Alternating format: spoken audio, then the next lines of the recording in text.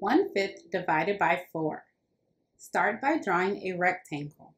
The rectangle represents one whole, and we will show what 1/5 of the whole looks like. The denominator is 5, so partition the rectangle or a whole into fifths, which are 5 equal parts.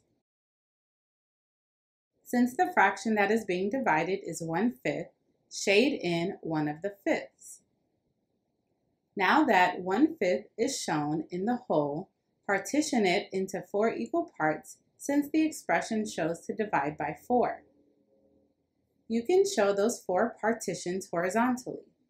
One way is to split the whole in half, then split each of the halves in half to show 4 equal parts.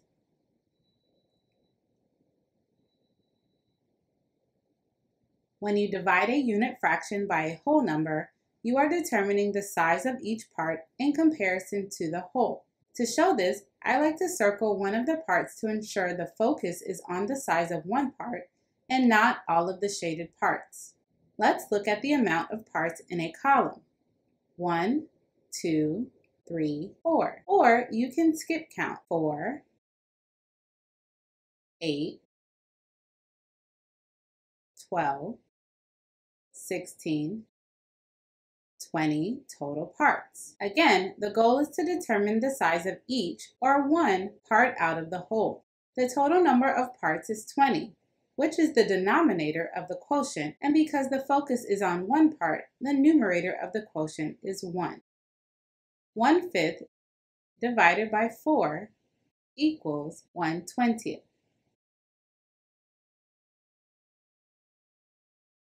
1/9 divided by 6. Start by drawing a rectangle as a whole in order to represent the 1/9 in the expression. The denominator is 9, so partition the whole into ninths, similar to the way you partition the fifths. The fraction being divided is 1/9, so shade in one of the ninths. Next, partition the whole into 6 equal parts horizontally because the expression shows to divide by 6. One way is to start in the middle and partition it in half, then partition each of the halves into thirds so there are a total of 6 rows. Again, when dividing a unit fraction by a whole number, you are determining the size of each part in comparison to the whole, so you can circle one of the parts.